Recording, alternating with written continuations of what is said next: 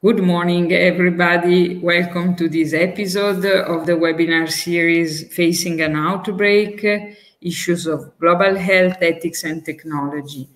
Today, we will discuss peculiar aspects of the outbreak.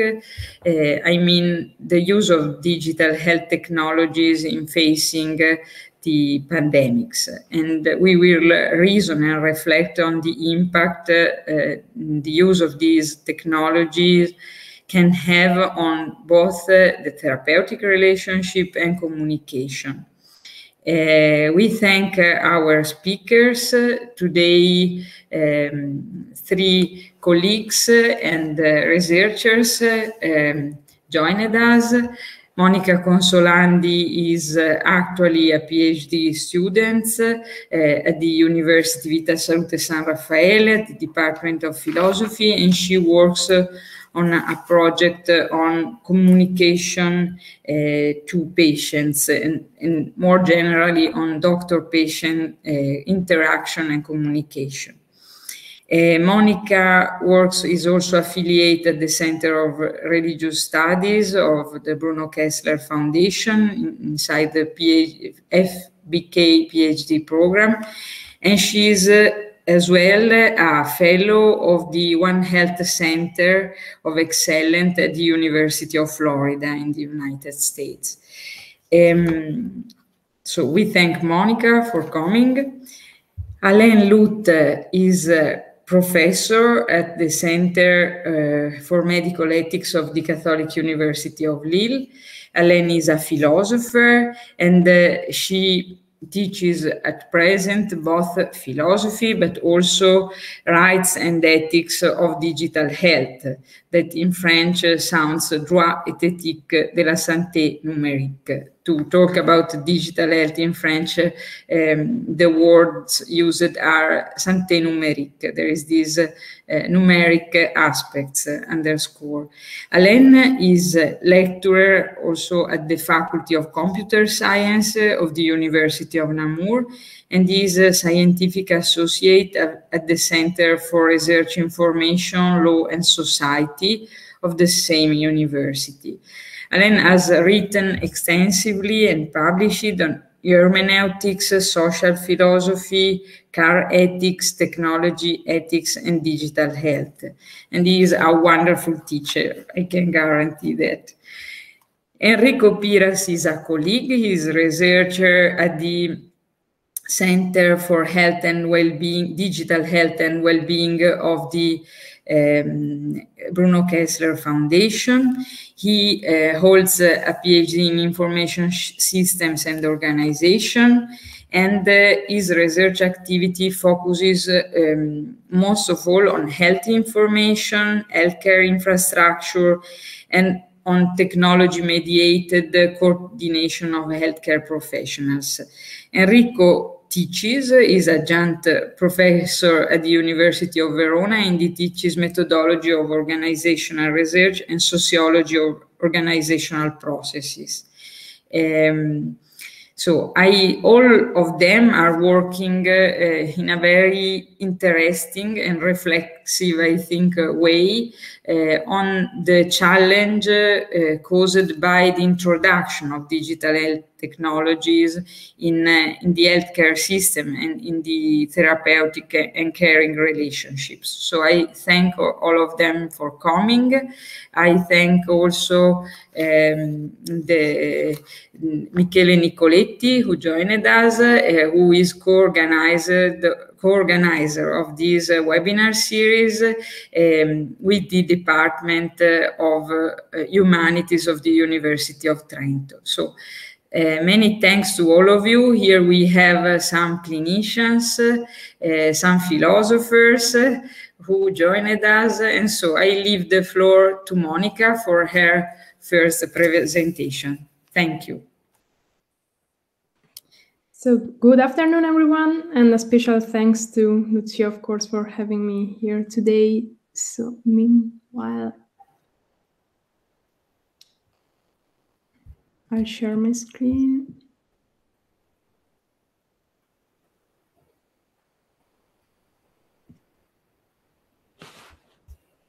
Okay, can you confirm me to see full screen? Well. Okay. Oh, okay. Okay, so today I'd like to bring your attention to a topic that has a central role in the clinical world, the community dimension of care. COVID-19 outbreak has highlighted this dimension from a very special perspective. Even though communication between patients and healthcare workers is always worthy of attention, COVID-19 has underlined both the essential nature of communication in the clinical world and its related problems. Because, you know, during the lockdown all around the world, hospitals and healthcare facilities, I'm sorry, I have some, okay. So I was saying that all around the world, hospital and healthcare facilities in general were closed to the public. So that means that families couldn't visit their beloved ones, doctors couldn't speak directly with family members to update them on the condition of their relatives, and patients not hospitalized couldn't have a medical examination, not to speak about the terrible condition in which doctors had to communicate with hospitalized patients. So it was immediately evident that it was necessary to do something different to approach this moment that had abruptly changed the daily routine. In Italy, and I know that it was quite the same in other countries, we adopted new technologies to solve this new challenge. So first of all, we used tablet and platforms like WhatsApp, Skype, and similar to allow patients and families to keep in touch. We started using telemedicine, which at least in Italy is a brand new way to do medicine, at least it was. So now it's about a year that we are experiencing this new tool. And for what concerned the doctor-families interactions, we scheduled an approximately daily meeting between healthcare workers and patient relatives that took place on the phone. And this last point, in my opinion, is the one that reveals that not everything goes right. But let me proceed with order. So what's happening here? There's a response to a challenge that we have never lived before. At least we can say that we're not used to it, even though history teaches us that it's not actually the first time that a pandemic spread. This time is disruptive and we have to react quickly. So we don't know how to cure the coronavirus, or the world is focused on possible therapies, vaccine, effective medications. But there's a human dimension in all of this medical scenario that has not to be forgotten. The relational dimension. So that expresses in the communicative one, we can say. How to preserve if it's possible, if it's not possible to have contact with anyone. And healthcare workers can have the usual supportive role due to the emergency measures. So the answers that we have just said are new technologies, but this also points them a function that is not only supportive, because it's more than this, as the relation is almost completely delivered to these new technologies and relies quite completely on them. Noticing this, we better understand the delicate role that new technologies are assuming in the clinical world, at least in this specific moment. So let me briefly analyze the pros and cons of these kind of mediated communications. I'll focus my attention on the three forms I mentioned before, so the use of conference platforms, telemedicine, and phone calls. So first of all, the use of WhatsApp and similar program. It was very useful. The idea of using this method to keep patients and families in contact started local and then began a common path in the Italian clinical context. It allowed people to be in touch beyond physical distancing, preserving the state of health of people in good health, and avoiding the spread of the virus, of course. I think there's space to improve this way of communication in the future, because we need, for example, more tablets to allow everyone to speak with their beloved ones more than twice a week, more than 10 minutes per time. But I hope that this is the furthest step, and we're working on this actually. So what are the cons? I think we all agree if I say that it's not the same to see a person we love in person rather than on a screen, of course, but it's the way possible in this extreme condition, right? So I believe the real cons here, it's not about the tool itself, but instead its possible consequences. Indeed, this kind of privileged way to communicate with families was reserved, and it's logical, of course, for those patients that actually could physically use tablets and tools like tablets.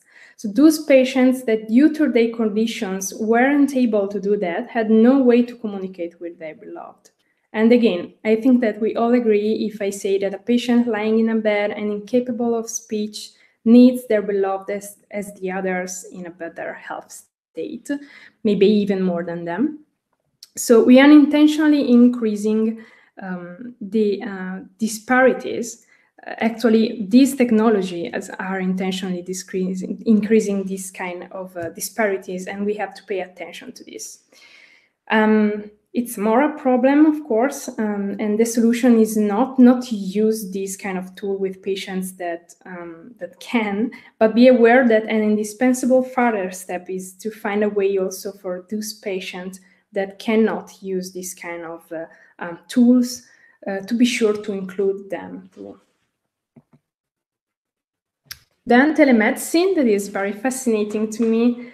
At the first sight, it may seem to encourage the opposite of a solid doctor-patient relationship, because there's no physical contact, there's no examination, there's not even a shared place, and everything is virtual. And these, of course, are the cons of telemedicine. I disagree with the perspective that says telemedicine is the whole future of medicine. Even if we admit more developed tools, maybe an interactive augmented reality system, I don't think that I'll never agree with the absence of human contact, of any technological mediation. But however, telemedicine has its pros, of course.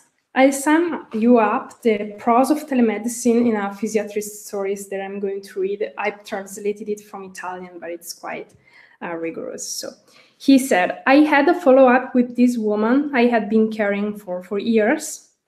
Due to the COVID-19 pandemic, we couldn't see in person, but she had a condition that had to be periodically checked. She was wearing an orthopedic corset, and I had to decide for how long. So we scheduled the follow-up on Skype, and I found her very well. I decided that it was the moment to take it off. And something unusual for me happens. She started crying. She was so happy and touched by that she started crying. And in over 30 years, I can say, of my profession, it was the first time that I see a patient crying because I told her to take off the orthopedic brace. And I have my personal answer to that. She was at home, and I was at home with her, even if virtually. She was comfortable in her living room and relaxed. End of quote. So the physiatrist is telling us something that, in my opinion, is quite surprising. Despite appearances, telemedicine could create a framework that is more human than the face-to-face encounter between doctor and patient, because it allows doctor to enter the patient home, even if virtually, so the patient is at home, and at the same time, the doctor is not there, and at the contrary of home visits. So this method of communication is also effective, as it means fewer costs and less time invested. It's not always the best choice. As I said before, the human interaction has to be preserved as the basis of the doctor-patient relationship. And besides, from a clinical point of view, it's impossible to conduct a medical examination, as I already pointed out, through a screen with the tools that we currently have, at least. So telemedicine has, for now, to be confined to specific cases like this follow-up, the follow-up of the previous example. Last but not least, phone calls between clinicians and patients' relatives.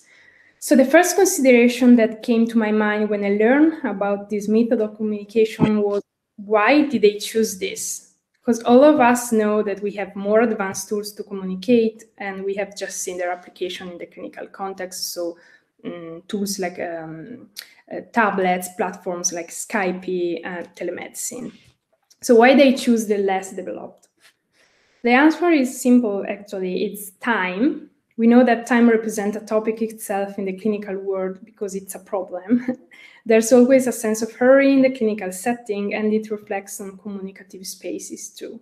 So during the COVID-19 pandemic, time was even less than usual. There were so many patients to take care of. Time was always narrow, and healthcare workers worked lots of overtime to provide for this. So it's crystal clear that a phone call is quicker than a conference call.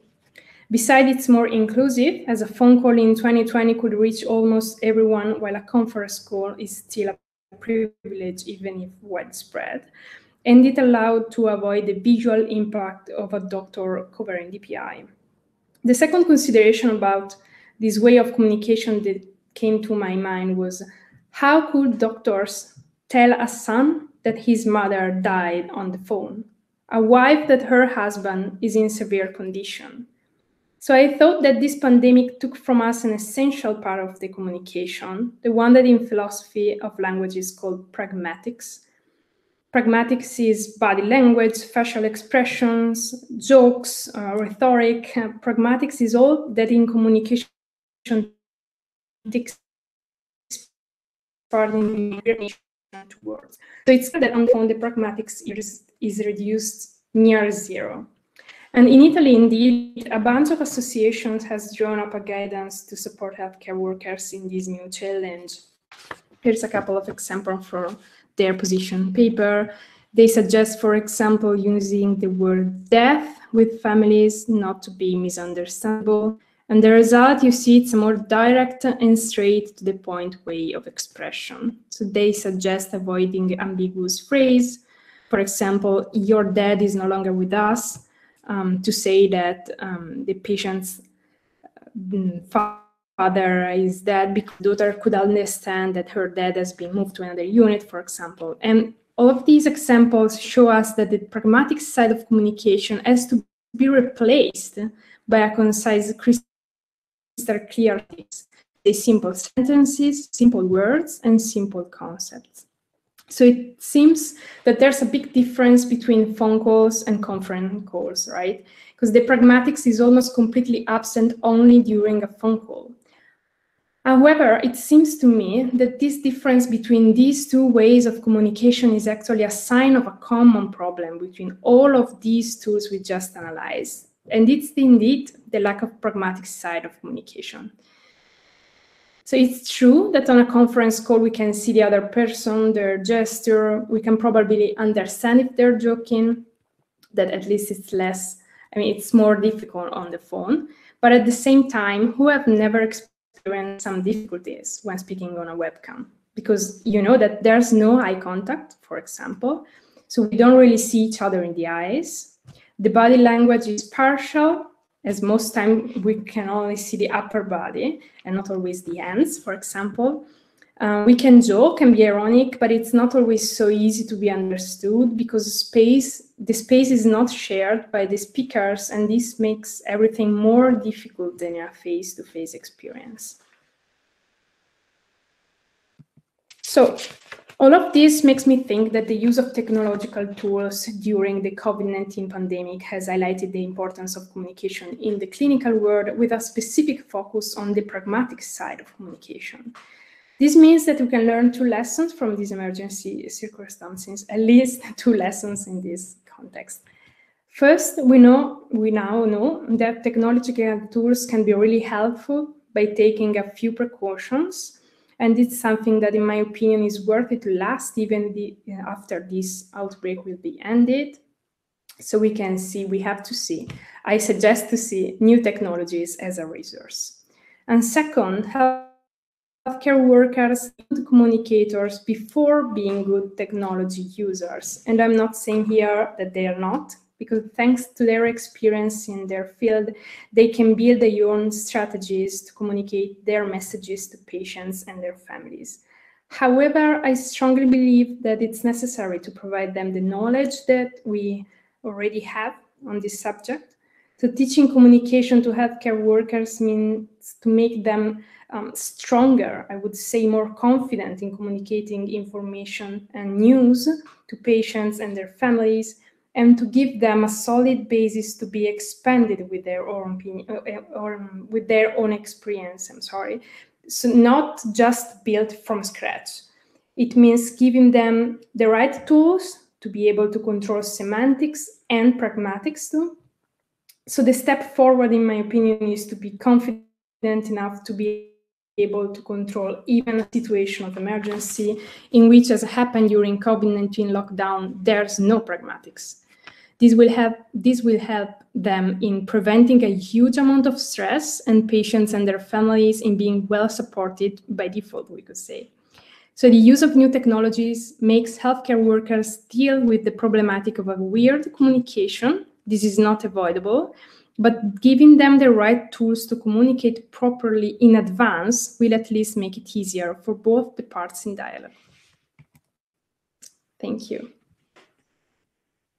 Thank you, Monica, for this first reflection on validity and limits of these technologies. And thank you for your very, very sharp focus on what we need and what could be improved. So now I leave the floor to Alain Loute for his presentation and intervention. Thank you, Alain. Thank you, Lucia. I really thank you for the invitation. Thank you to all the organizers. I'm really happy to be here and to discuss on those topic of digital health and COVID. I will share my screen. Oops, here it is. Yeps.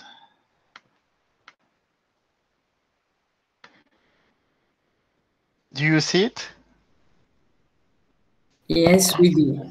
Thank you.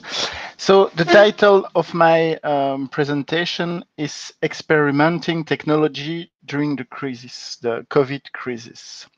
So my point of departure is the fact that COVID crisis has not been only a medical one, an economical one, a social one, but it has also been an epistemic crisis.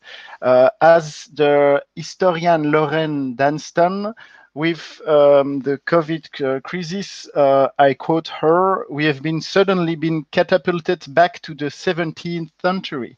She was not, of course, referring to the plague. She was more referring to the state of the early modern science, a period of, I quote her, of ground zero empiricism, in which almost everything is up for grasp. A period of deep uncertainty. Uncertainty not only about phenomenon, but also about methodology, how to produce knowledge. Habermas, the same day, it's interesting, in the newspaper Le Monde, said that never before has so much been known about what we don't know.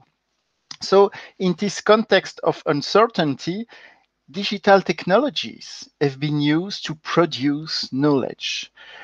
Digital technologies have been used for producing epidemiological modeling, epidemiological monitoring of population, etc.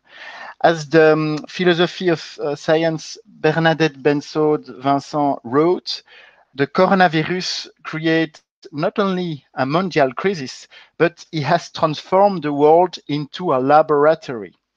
In a way, cell phone and smartphone has become instrument of knowledge. For instance, the operator Orange in France has shared anonymized location data with the INSERM, the National Institute of Health and Medical Research. Orange has shared data to enable epidemiologists to model the spread of the disease. My point is the fact that digital technologies were not only tools, instruments for knowledge, not only simply tools for experimentation. I think, and it will be my main hypothesis in this presentation, my hypothesis is the crisis was also an opportunity to experiment these technologies at large scale, technologies not only for experimenting, but experimenting technology in this period. I suggest to consider telemedicine because among different digital technologies, I will focus on telemedicine. I suggest then to consider telemedicine in the crisis as experimentation at scale society. Why? 3 justifications for this hypothesis. First, a methodological one.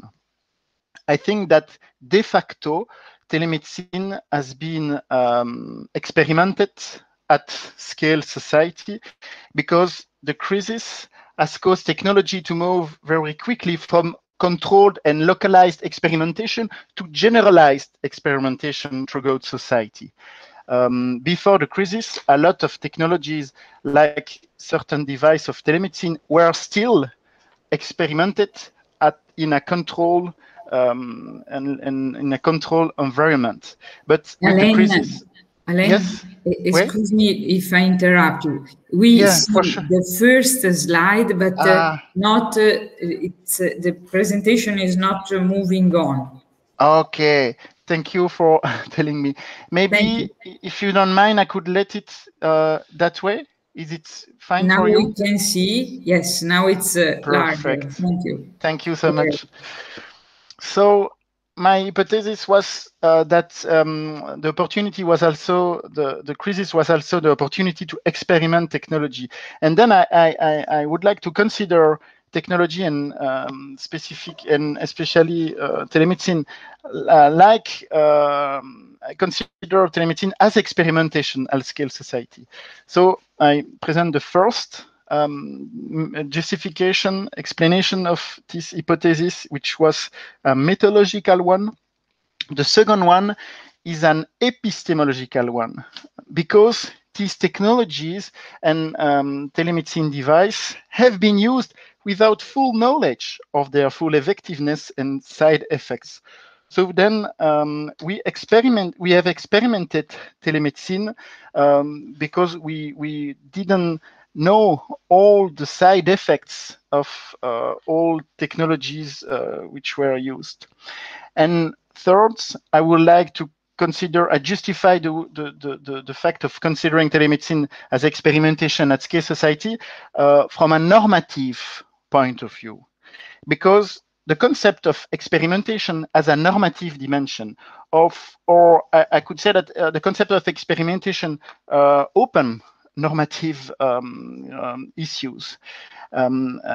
Actually, the way in which the experimentation of technologies has been carried out is an indicator of our health democracy. I will explain why I say that. So it's the hypothesis I would like to develop. We have to consider telemedicine during the crisis as an experiment at scale society. 3 sections of my presentation. First, I will present the legal framework of telemedicine in France. I will focus only in the France, above all in the France context. Second point, I will present the derogatory framework of telemedicine during the crisis. Public authority have produced a derogatory framework for facilitating the spread and the generalization of telemedicine during the crisis. I will present that framework in the second point. And third and finally, I will develop the thesis of considering telemedicine as a large-scale experiment. But first, let's begin by presenting the legal framework of telemedicine in France. First, telemedicine, for instance, if we look at the WHO definition of 2010, is defined as caring by distance. I quote, the delivery of healthcare service where distance is a critical factor by all healthcare professionals using information and communication technologies. And the quotes continues, in defining the very different kind of use of communication technology that could be for exchanging valid information for diagnosis, but for treatment, also for prevention of disease and injuries, but also for research and evaluation, and for the continuing education of healthcare providers. That's the definition of the WHO. In France, the definition of telemedicine is more precise, and another peculiarities of France, the peculiarity of France is the fact that telemedicine is recognized, is established from a legal basis.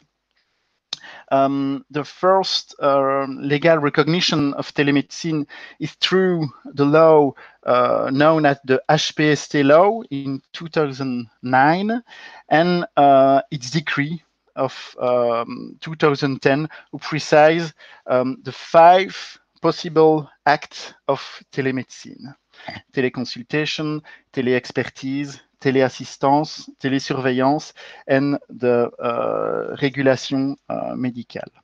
But what we have to focus on the fact that for France, telemedicine is an act, a medical act. So it's a, let's say, a narrow definition of telemedicine. Telemedicine in France, it's only medical act. So in France, public authority have distinguished telemedicine from e-health, for instance. E-health, which is a more broad area, which concern, let's say, ICT for health. ICT like système d'information, medical, digitalized files, etc. But so telemedicine are medical acts. So that means that they have to respect the rules of every medical act. For instance, they have to respect the deontological code of conduct. Another law important for teleconsultation is the law in 2018, which precise and we add other condition for the realization of teleconsultation, if teleconsultation could be reimbursed by the assurance maladie. Those conditions are, for instance, the fact that teleconsultation covered by health insurance can only be carried out by an attending physician on his or her own initiative and with his or her patients. Another strong condition for realizing teleconsultation is the fact that teleconsultation cannot be offered as a primary consultation. The primary consultation has to be done presential. And other important condition is the fact that teleconsultation must be alternate with face-to-face consultation. So here is, in a few words, the regulatory framework of telemedicine and especially teleconsultation in France. With the crisis, things have changed. First, let's note the fact that telemedicine has been promoted by WHO and other charities as a mean to struggle with the crisis, a mean to avoid bringing potentially infected citizens to the doctor's office, but also to ensure continuity of care, which was and is it's still a very important challenge. As the literature, as the state of literature has shown, it's important because there is not only coronavirus who kill, to quote and translate that sentence from physicians. The fact of not continuing care could also literally kill people. So telemedicine was presented and promoted as a solution for those two challenges: how to continue care with infected citizens and with other citizens who are at home. Then, faced with the crisis, the French authorities have taken measures to temporarily derogate from the framework of telemedicine to facilitate continuity of care. And it is the decree of March 9 in 2020. Among derogation, let's point the fact that a first face-to-face consultation is no longer necessary to obtain reimbursement for the act. Another derogation is that teleconsultation can be carried out by any technological means to achieve a video transmission. This point is very important for us, our topic today. And then this derogatory framework has helped to increase the number of medical acts, and the French health insurance system has shown that there were a real increase of acts of telemedicine. There were more than 1 million acts of telemedicine in early April 2020. Third and final section of my presentation, I would like then to develop my hypothesis, which is that then telemedicine during the crisis could be considered like a large-scale experiment. Why I say that? 3 explanations of this hypothesis. First is the fact that de facto, a lot of technologies have been used as a society-wide experiment, and before the crisis, they were still used and experimented in a controlled environment. For explaining that, we have to say a word about the methodology of experiment. The methodology of experiment is a method which is more and more promoted by the public authorities, because public authorities consider that experiment is a new innovative method that could that would accompany innovation. It's a method which could help innovation. And I quote and read the definition of experimentation following the Conseil d'État. Conseil d'État define experimentation, I quote, as a method that allows a measure, a policy, a mode of organization, or a new technology to be tested in the field for a limited period of time and to measure its effect objectively. Experimentation is a tool for innovative and effective public policies, which allow citizens to be involved in their development. Its purpose is to inform the choices of public decision makers. Another thing important to say is that experimentation is not only a method, it's a right in France. The right to experimentation has been enshrined in the Constitution since 2003 under Article 37(1). And in the field of health policy, a lot of experimentation has been developed to test in a very controlled context and for a limited period of time. A lot of experience have been developed to test it and then after to generalize it if the effectiveness and the interest of the innovation has been proved. And so the methodology of experimentation has been used a lot for promoting and developing telemedicine.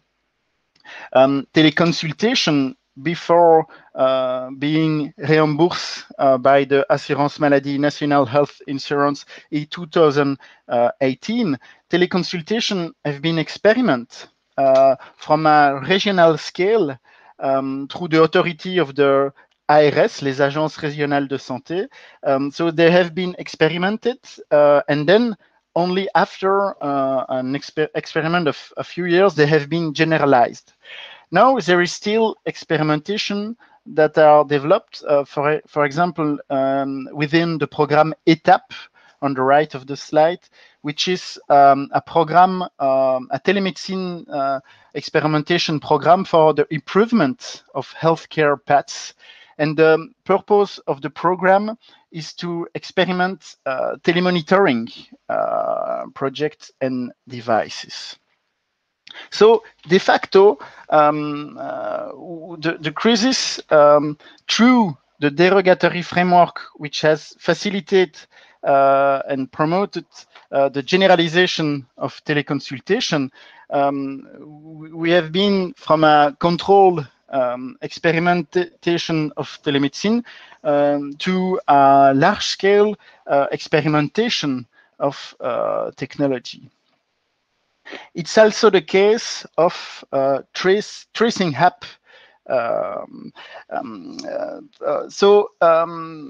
It's something that the Comité National Pilote d'éthique du numérique, it's something on which the Comité National Pilote d'éthique du numérique has been developed some reflection, is the fact that there is a risk for this ethical committee to quickly use tracing app at large scale after too short experimentation of those apps at a local level. The risk is to experiment those tracing apps in a controlled environment, in a sandbox, for borrowing the word of Cédric Villani in his report. The risk is to quickly generalize this app to the whole society without deep guarantee of the effectiveness and the no existence of side effects of those tracing app. So it's first explanation of the idea of considering telemedicine and digital health technology as an experimentation at large scale is the fact that with the crisis, maybe we have more quickly than before, we have been using those technology not only in controlled experimental situation, but in societies at scale. The other justification of considering telemedicine during the crisis at large-scale experiment is the fact that technology that have been used, they have been used without full knowledge of their effectiveness and side effect. For example, for the Belgian Healthcare Knowledge Center report, teleconsultation is still being evaluated on a scientific level.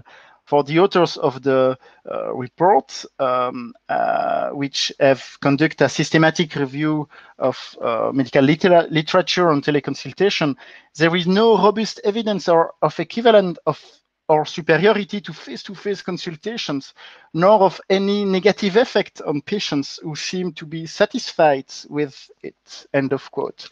So telemedicine, we use it in an experimental way because we didn't know exactly what could be the side effects of telemedicine.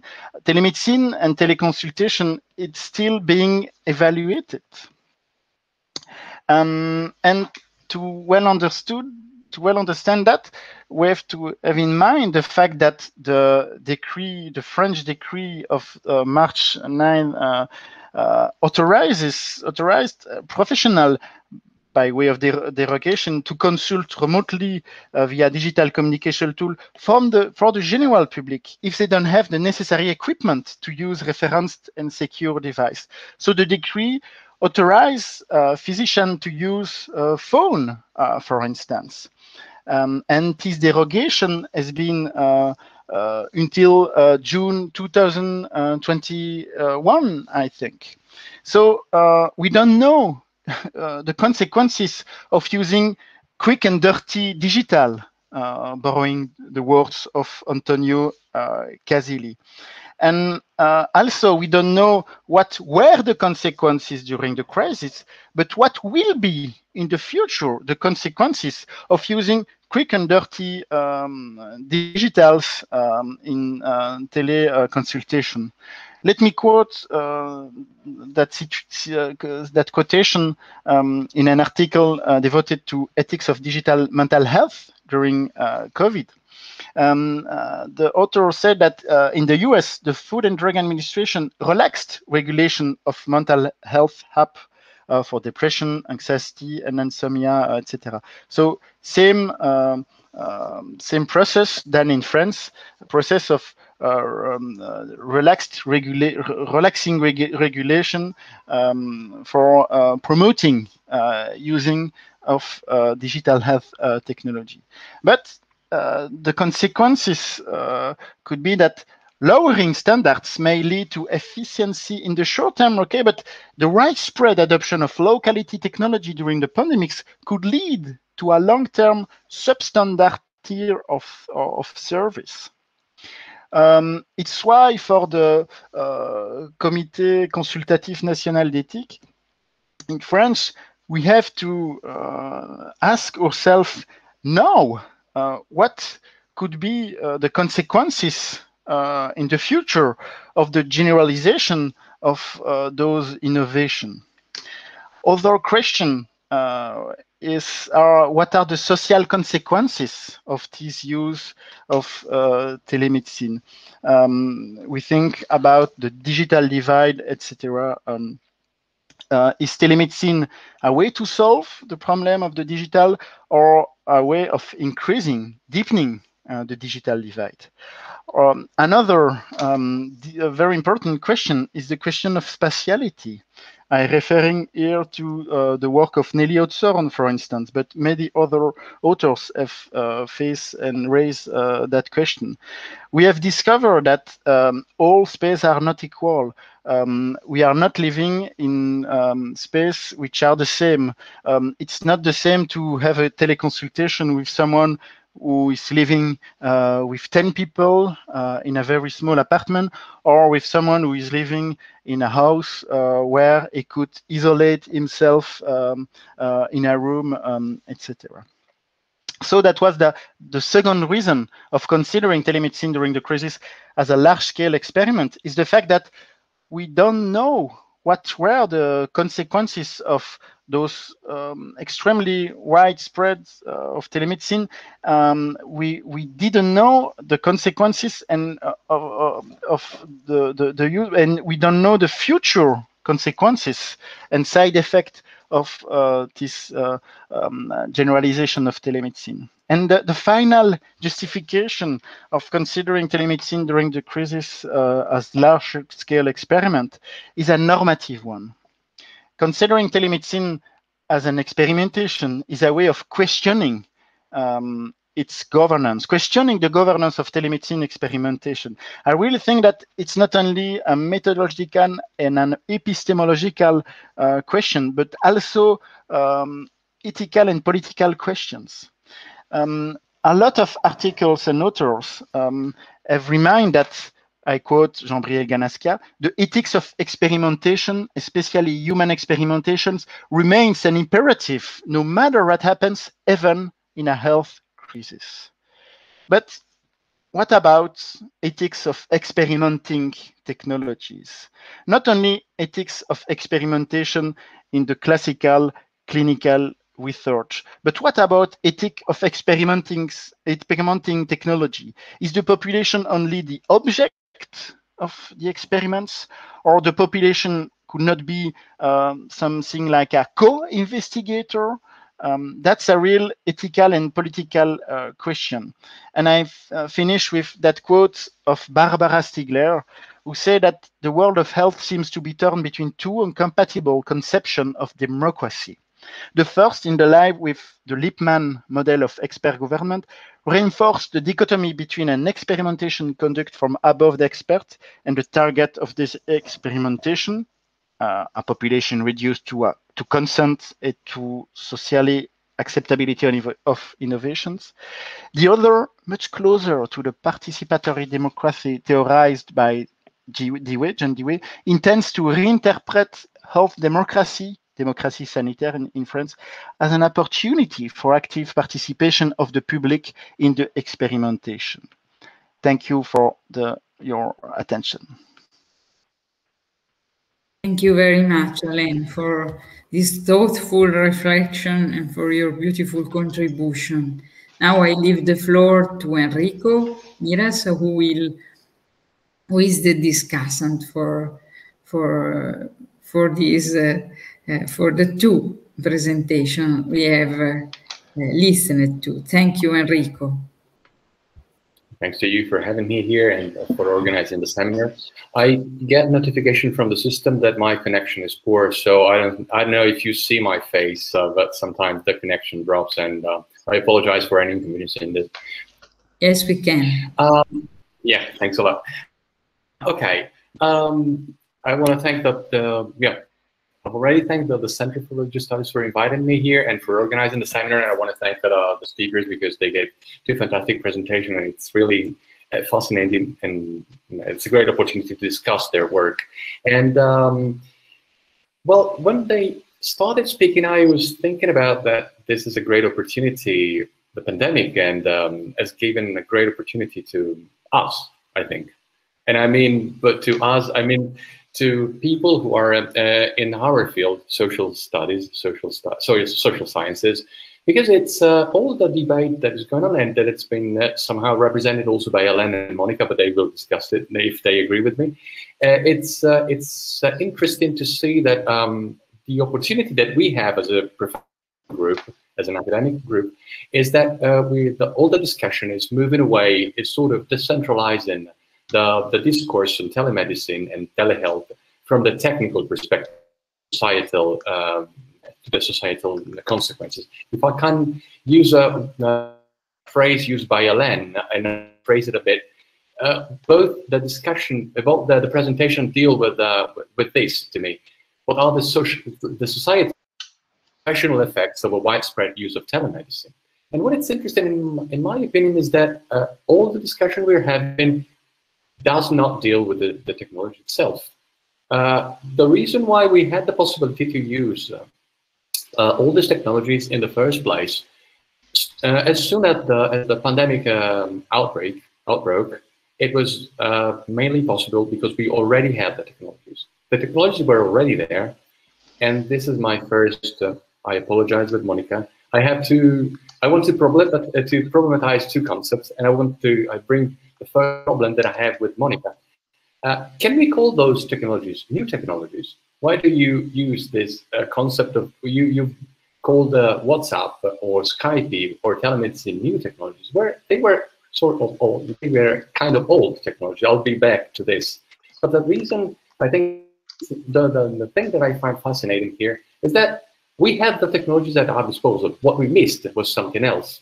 And I think Monica did a fantastic job in showing that what we miss is the pragmatic of communication. I've really appreciated the slide where you presented the guidelines about how to speak about that. The words used when you use a certain form of communication. The technologies were there, but the professionals, as you've shown, don't know how to use that particular tool, which is kind of interesting. It's not about the technology. Again, it's about how the professional need to rearrange their skills.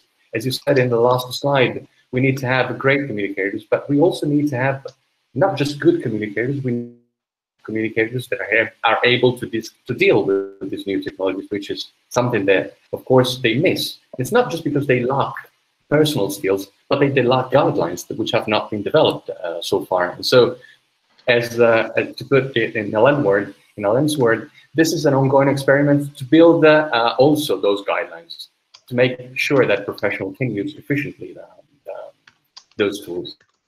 As I was saying before, we're decentralizing the role of technology and moving away from technocentrism, but also democratizing the discourse of ICT in healthcare, moving to the societal consequences. And moving to Alain's paper, I've said that I don't, I just want to go back to Monica discussing why she called those technologies new technologies. The problem I had with your conceptualization is the use of large scale. What do you mean by large scale? Because I think it resonates very well with what I've seen, but also I think that we are also witnessing something new in a way. We're also seeing some form of anarchic experimentation. We have a large-scale top-down from like a WHO or a national regulation level that are pushing telemedicine. But and I apologize for this, but if I bring my own personal experience in the province of Trento in the last year, what we have seen here is that at the department level, at hospital level, but also department level like oncology or cardiology, they start their own personal experimentation. So we have those. I wrote something here, and I've called it anarchic experiment, or maybe swarm experiment, like flies or insects. You know, they fly in swarms. Every insect moves in a certain direction. They all move together in a certain way, but they are all different individuals. And what I have seen, both in my personal experience in my research here, but also in the literature, is that there are a lot of ongoing experiments that have been sort of, you know, they could have started years ago, but they now, those people those departments are able to push them, considering they're taking the opportunity to do something that they wanted to do from a long time ago. So I've just, these are the first comments that come to my mind as a reaction to your presentations. So maybe it's, if Lucia agrees, I'll give the word back to you or to Lucia to discuss further. I think it would be nice to let Monica and Alain answer and reply to you. So yeah, if I may jump in. So Enrico, first of all, thank you for your question that allowed me to clarify why I use this term that actually is misleading. So you're right. And I lost some words of your speech, but I hope to, I think I got the point. So, so yeah, it's misleading because the fact that I spoke just only about these kind of technologies and not mainly about these technologies would have me allowed to just talk about technologies in general. When I first chose this term, it was for two reasons, mainly because what I want to stress, it was the difference between the technologies from the third industrial revolution and the fourth. So I was trying to focus the attention on these, again, new technologies of networks and yeah, very new for us too, even if are not new in our contemporary world. So I did not specify this in my talk. So you're right; it's kind of even useless in this context. And the second reason is that these technologies are quite new in the clinical context. So maybe what I have to say is that are new in the clinical context technologies. And again, I use this adjective to distinguish the technologies that are already implied in the clinical world and that represent a technological and evolution, even if in terms of knowledge, so that these technologies, the kind of technologies that allow the medical world to be more, to be highly specialized, and these new technologies that are related to the communicative dimension. So yeah, that was my intention, but you're absolutely right, this was misleading. So I hope to have clarified it. Thank you so much, Enrico.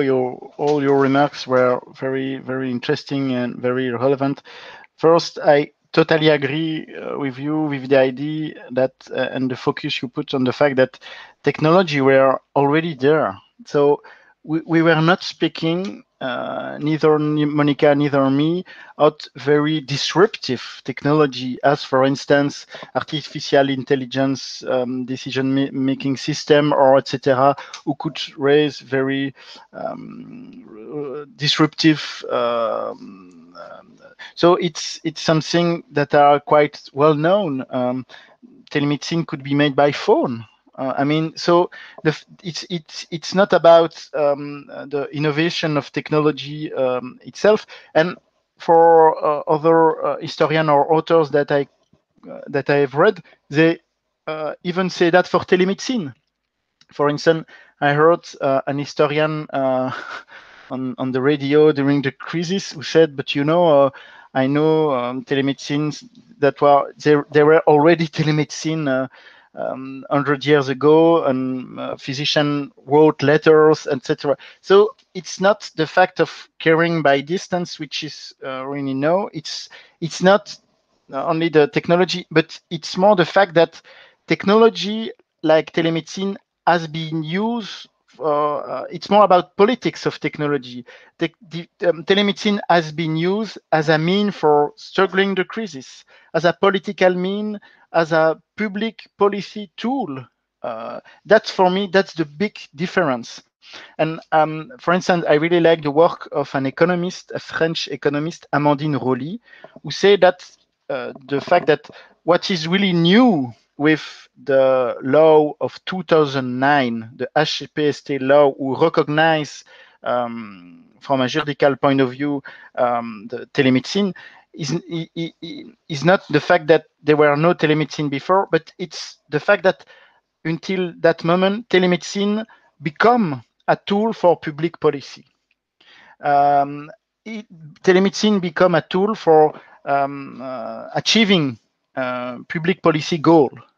And from 2011, I think in France, the development of telemedicine has been accompanied by national strategy plan with national priorities, promoting technology for avoiding medical desert, for instance, etc., etc. So it's more about politics of technology than really technology itself. So another very interesting remarks something very interesting you say, it was about your skepticism about the idea of large-scale experiment, and that's true because maybe it has to be more complexified, because large-scale experiment is in a way not a very good concept, because it could induce the idea that was something imposed from national from the top in a very homogeneous way, but that's not the case, because effectively the COVID crisis has also been the occasion of real intensive local innovation at the micro level, but also at the meso level. Institution, hospital have been innovate. They produce new intensive room. So there were a real strong innovation, but maybe it was we have witnesses something very strange, which was a mix between a very directive governance in a logic of planification, but at the same time local innovation, local initiative. So it was a mix of a kind of planification with a kind of laissez-faire or laisser innover or faire or something like that. So my intuition is that through experimentation, to say it in a Foucauldian way, there is something like a new mode of governmentality, which rearticule and mixed top-down governance with local innovation and promoting of local innovation, etc., etc. So, but you're totally true. Say large-scale experimentation is not a good one. Another concept I really like, but it's in French. It's from Michel Lusseau, which is a geographer, and he speaks about in French in perspective multiscalaire, to take into account the different level of spatiality we are articulating. And I think in the crisis we have seen a very original articulation of those level of spatiality. I've read some article who say that, oh, but now with the crisis is the perfect articulation of what Foucault said, anatomopolitique and biopolitique. So a way of exerting the power on the body, and a way of exerting as a machine, and a way of exerting the body as a population. But we have to define how those levels are articulated. So it's really opening a field of reflection. But thank you for your reflection. And maybe a last reaction, because you said that the thing was really about you were reacting to Monica's presentation, and you said that the thing is really about how the professional use technology, and you said that it was not only skills, but there also there were a lack of guidelines. And it's interesting, but at the same time, I'm a bit skeptical about the possibility of producing in a formal way guidelines for using technology in very different contexts. So maybe because at the same time we've been, yeah. Thank you. Okay, maybe we have been overwhelmed by the situation. I always think last year when I was listening to the situation and to the data that we were notified of, I think I thought of this main beautiful image of Hokusai, of the Japanese painter, this idea of the great wave. And I think the effect of the pandemics has been this one, the idea of something that for many aspects overwhelmed all of us. And I think we are still adjusting to see which kind of impact the long part or the return of the wave can have, like to say. And I think so for some aspects we need, as all of you told, we need indications, we need guidelines.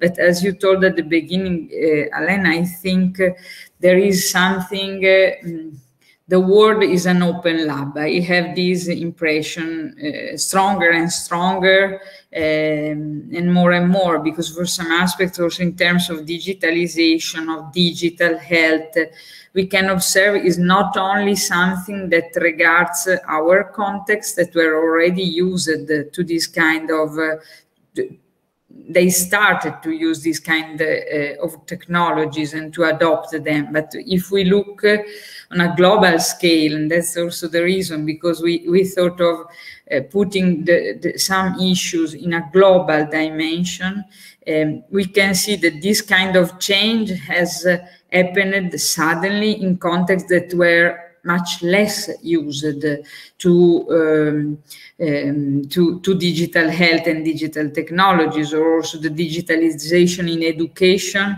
as main differences if we observe different areas of the planet and of the world. So I think we need something, but the effects should be well understood, also should be measured, because we are still in a process.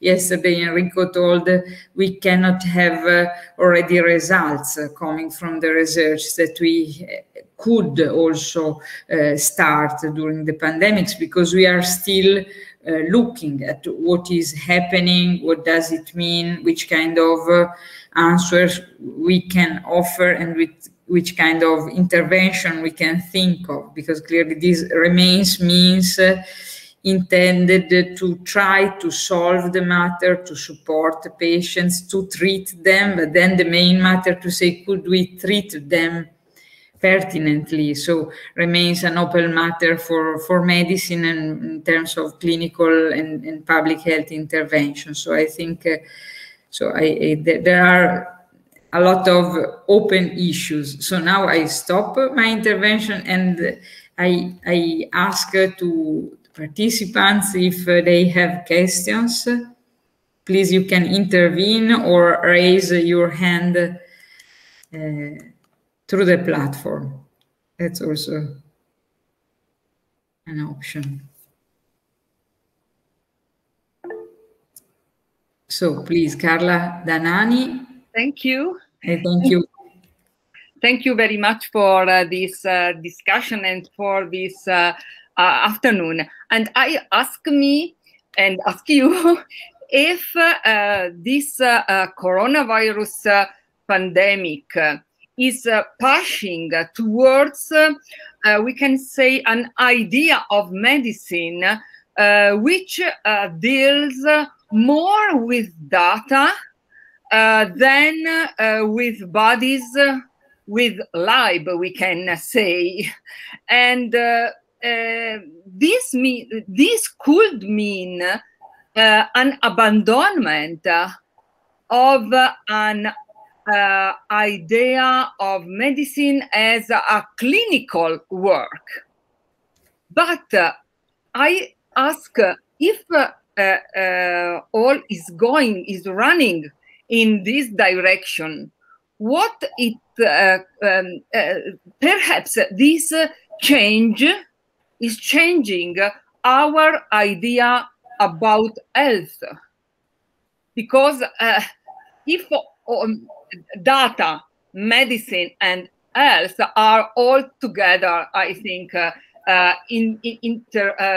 interconnected, and I think that we are running towards this direction without really an awareness about what is happening to the meaning of health at the end, but also about the meaning of medicine from an epistemological point of view. Thank you for your opinion about this. Okay, we would have a second question. Should we collect both of, maybe, okay, Michele Cardinali, please, who raised his hand, and thank you, Carla, for okay. Thank you very much for your intervention. And I have a question, not also for Alain Loute, but not only for Alain Loute, but also for Monica Consolandi. And in the future, which is the skill will the doctor have in the future? And above all, which skill is important to communicate with the patient?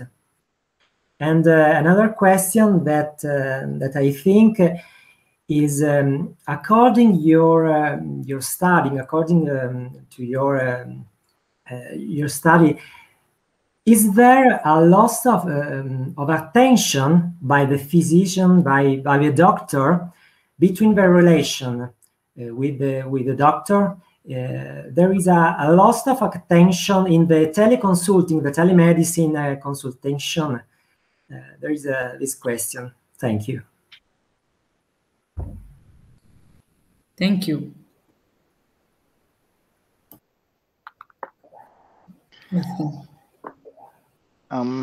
Thank you for all your questions. Very, very interesting, very, very challenging.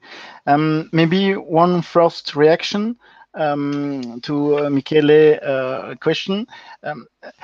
I think it's important to distinguish between digital health as a discourses and digital health as technologies. Why I say that? It is because digital health has been really promoted by national authorities, institutions, etc. And so they really produce a concept of digital health, of e-health. You could find in literature, in institutional reports, very broad, explicitly and intentionally intentionally very broad concept of e-health. It's really the case of my country in Belgium, where they keep the definition of e-health of the Professor Eisenbach, which is a very broad concept of e-health. E-health is not only caring, curing by the mediation of technical and of ICT. It is also a new economy. It is also a new way of organization. So it's very big, and so it's like if they really wanted to promote the idea of a change of a paradigm.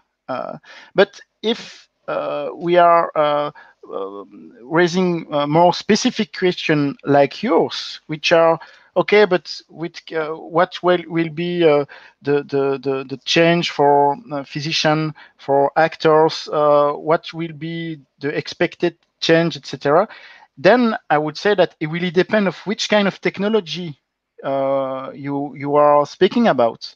Are you speaking about speaking of digital health, of telemedicine, or artificial intelligence, or of health data hub used for producing a big public common database, etc. So I would say that it really depends of what we are talking about, and there is some part of the e-health which is already been developed, but other part of the e-health and digital health discourse are still promises in the sense of the sociology of innovation, the idea that for promoting the development of technology, actors also produce discourse and promises, prophecy, etc. So yeah, it's to answer to your question.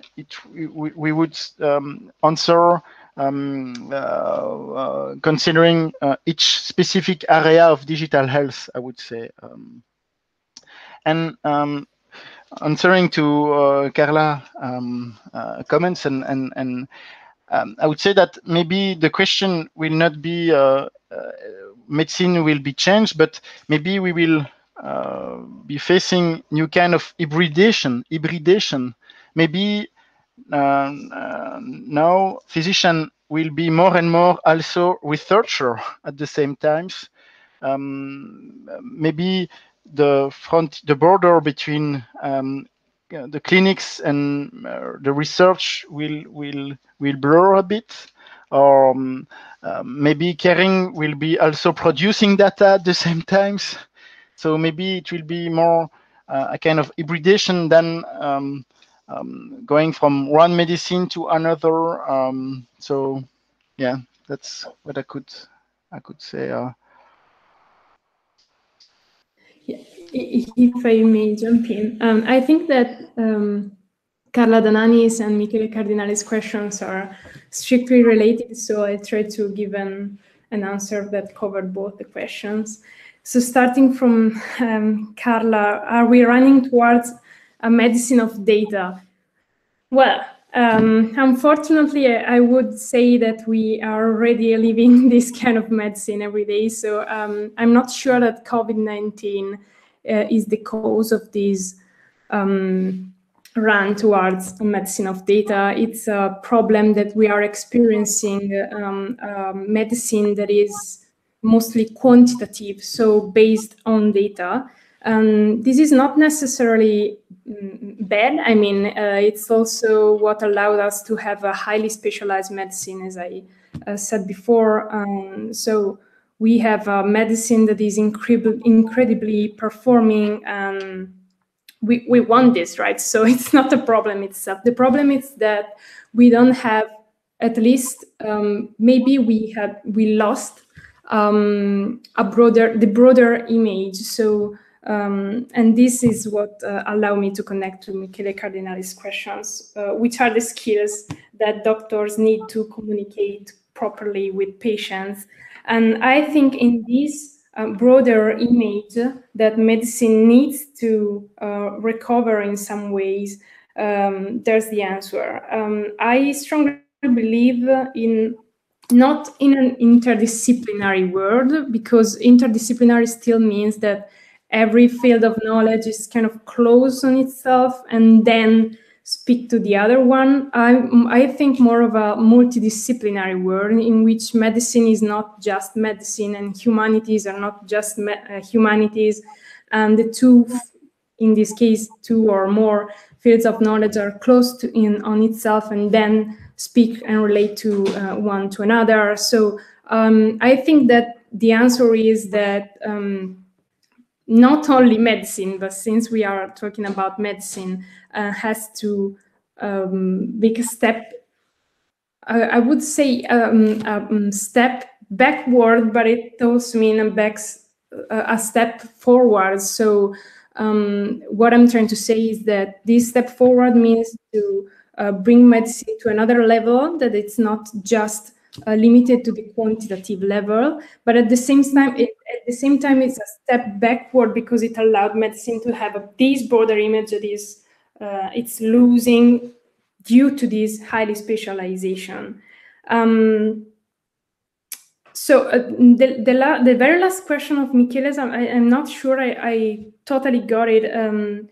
For what I got of your question, you asked if there's a lot of attention in telemedicine from physicians. You mean if there's kind of a price to pay when in telemedicine in sense of care or cure, right?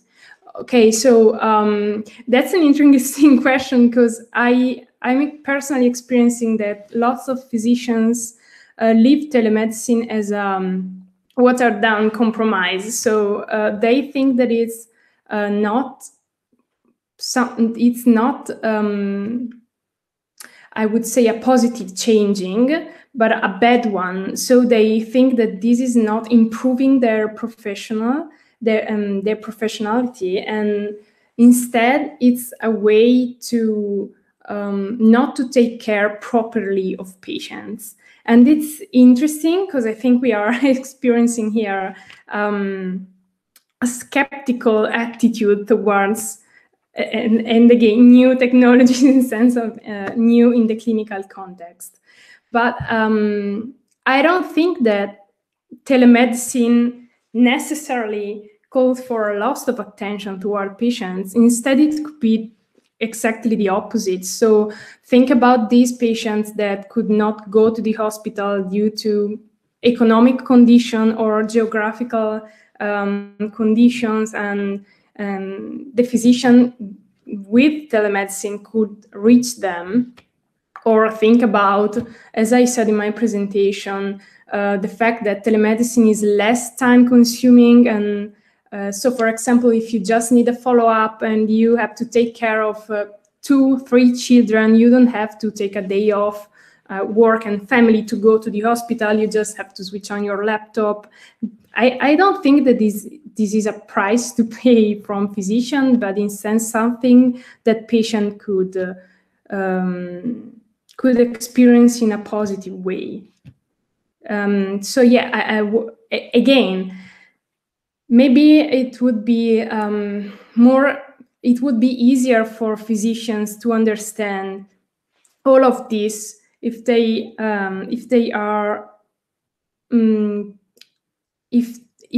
can make this step backward and forward that I talked about, that I've just talked about. So recover this broader image, right? Not just being focused on data and what means to for an ill patient to defeat his or her disease. But yeah, again, a broader image. That's what we need, I think. And COVID-19 is just, again, as Enrico said, an opportunity maybe to face this and to focus this just better than before. And thank you for your questions, of course. If I may, I would have a question too. I don't know if you have still to answer reaction. If you speakers have reactions to the questions. No, I would have a question that comes to my mind listening to you. So, and it is in terms of, because Monica underscored the lack of pragmatics, and Alain underscore the, like to say, the validity or the powerful dimension that this kind of the use of this technology can have also. So, like to say, there is an encouragement, as you told us earlier, in terms of using this kind of technology. But I wonder about the bodily relationship among or between the physician and the patient, the clinicians and the people who are in need of care. So there is like, why do I talk of, like to say, a bodily relationship, or I am thinking of the phenomenology of body, and I mean, or the phenomenology of illness. How much could this kind of interaction, I was very impressed by the fact that the French law considered the opportunity or suggested the opportunity to have, like to say, to use telemedicine and then to have a more traditional medical check, because I can imagine there is also a form of observation of the body that the clinical eyes can do okay. We say hello to Enrico, and we thank Enrico really much for coming. See you soon. Bye. Ciao Enrico, thank you. Grazie, thanks a lot to you. Grazie a te. So I think how much can like to say, the direct presence, the being there in face of the person, which kind of value can it have, both in clinical terms, but I think also in relational terms and for the healing relationship, because I think this idea, it's a very ancient idea, this idea of the thaumaturgic power of healers, that is very old. It was attributed to the kings in the French ancient or Middle Age culture, but there is something that still remains also sometimes in traditional healing, this idea that in order to treat and to heal someone, you need something that is a physical contact. And so it's very challenging for me, telemedicine, considering these peculiar aspects. Is something that always create questions to me. So it's just a reflection I would like to share, but I would like to discuss a little bit, or to listen to your opinion about that, because I think it's an open challenge, that too. So yeah, I totally agree with you. As I said in my presentation, I cannot agree with a medicine that is only based on telemedicine. So I see telemedicine as an opportunity to reach patients that otherwise wouldn't be possible to reach, and to make easier for some patients and some physicians too, or healthcare professionals in general, to do their practice in special conditions, maybe also in everyday life. So I'm not talking about just emergency context. Of course, in everyday life, we also experience peculiar contexts in which telemedicine could be helpful. But I'm also thinking about, as I said, follow-up or very quick encounter between physicians and patients. So yeah, I think about the telemedicine that is confined to these special cases. So I cannot be, I cannot agree personally with a medicine that is only virtual, because I strongly believe that the in present relationship between the physician and the patient, or the healthcare workers and patients, is important and has to be the base of the relationship. So we don't experience problems or issues just on the communicative level. I think it would be the problems will be deeper. So I agree with you when you see it as problematic. Oh, thank you, Lucia. It's a really, really interesting reflection. Maybe what I could say is that I try to avoid to consider telemedicine like an isolate moment and to evaluate it only from. No, telemedicine is one act among other which takes place into an organization, a spatial one, and which takes place also from a temporal view into a real, in French we say parcours de santé. So I totally share your thoughts. If medicine were reduced to that moment and to that specific moment, then I would be totally agree with you, and that we would really lose something. But if it's one moment, one act, one kind of organization, healthcare with other acts, it's different. So.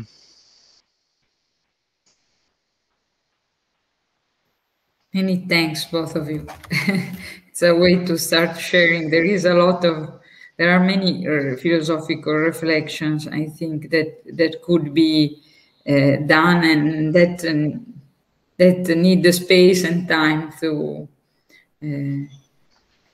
better reflect on the evolutions and innovation we are living and experimenting. So, May I ask? Yes, one of thing course. only to the philosophers? They have to help us, because I fear that telemedicine will take away from us in the relationship with patients the time of listening. Listening to patient, listening to his problems, listening to his fears. Yes, we can do it with telemedicine, but it's another way of listening. And so, in my opinion, and in our daily life, we see, particularly in this last months, that we miss a lot the time of listening with to patients. Thank you. Thank you. And I've not done ethnographic research, but when I speak with researcher, when I speak with physician, maybe what really surprised me is the fact that telemedicine seems to be a really structural time. So there is maybe less time for surprises. Maybe if you go, if you are a physician, you go to someone home, someone place. There is not only the time of the consultation when you are in the room. There is also before, when you enter. There is also when you get out. A physician I work with told me that sometimes a lot of things are said just before open the exit door. So it's a kind of middle space, middle time too. So maybe with telemedicine, it's the side effect of well-structured time, well-organized time, and maybe it's why sometimes it's shorter, because we have to say what we have to say. There is no place for a surprise, for letting maybe it could be interesting to see on an ethnographic level if it is true or not, but maybe we are more afraid of silence in virtual or video conference than in the real in presential conversation. So yeah, I would say that definitively it's a new it's another structuration of time.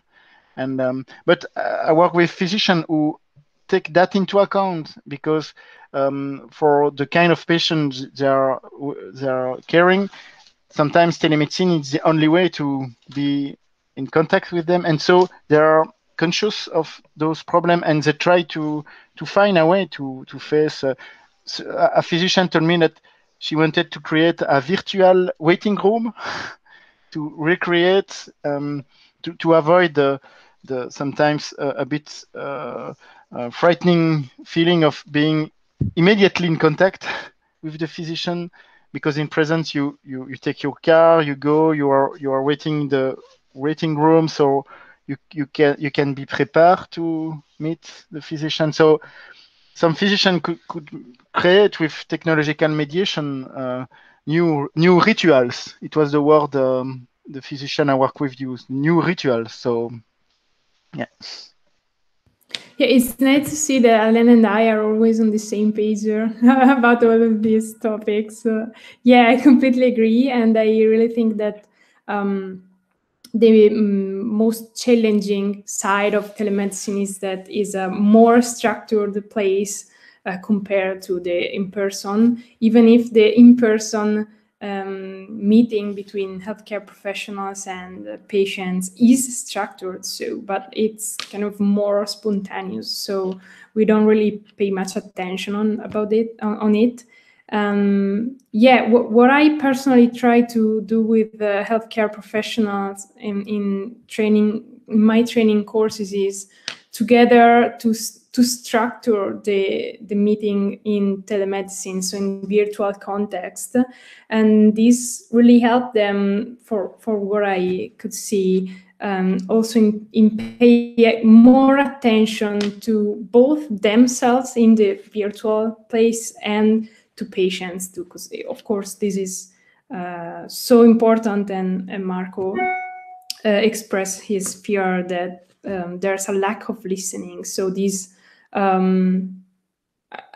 would say this praise structure of the virtual place could be very helpful for both the sides of the relationship. And again, as I said before, I think that the virtual spaces just bring to the extreme consequences issues that already exist in the clinical practice. So, for example, the lack of listening to patients. I think that in the virtual place is just getting worse, but not that is completely new, right? So, again, COVID-19 and the fact that COVID-19 outbreak forces us to use these technologies, maybe it's the right opportunity to face these problems, because we can't really see them, right?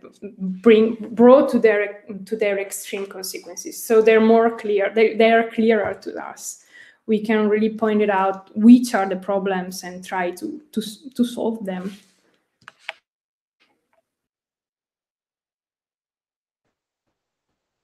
Yes. Thanks a lot.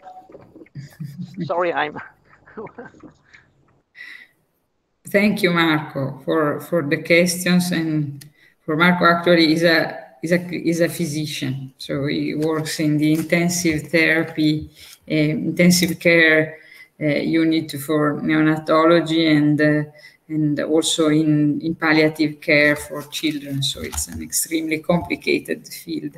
And so I think many thanks to you for this wonderful presentation. I think you helped us to